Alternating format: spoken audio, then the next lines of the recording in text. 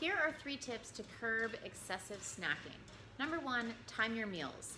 So when working with a nutrition coach, we will spend time mapping out not only what you eat, but also exactly when to eat. So when we're trying to lose weight or maintain our weight and stabilize our blood sugar, we want to eat every 3 hours. So that's key.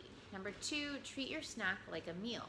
By not being mindful of what you're eating, it can ultimately lead to overeating. So if you actually take the time to put your snack on a plate, sit down, shut down technology, and enjoy it like a meal, you are more likely to feel satisfied.